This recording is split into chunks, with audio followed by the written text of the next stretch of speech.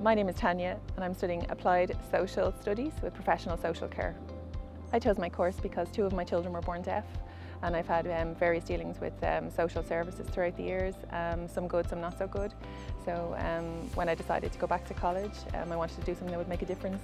I chose Carlow College because I needed something that would work with my family, something that wasn't a huge commute, but also that wasn't a huge college, because I knew I needed something a little bit smaller, a little bit more intimate. I love the modules. I love how versatile they are. I love how they kind of make you look at the world a little bit differently. I actually like the size of Carlow College. I don't think I would have done well in one of the larger institutes, and I think the size is perfect for me, that it's intimate enough to ask questions when you need to.